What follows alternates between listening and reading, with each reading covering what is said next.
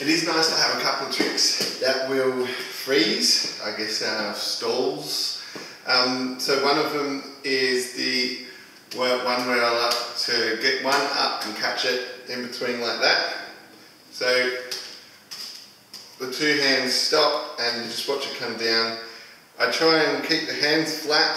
Notice the balls are being held by my thumbs like that, so I can keep my hands, I guess, use as many fingers as possible to try and catch it. And then when it's in the air, turning the hands upside down and going like that. So that's always a nice one to be able to, I guess, stop the routine for a moment and yes, continue on. So yeah, you can use it from any spot. Alright, give it a go.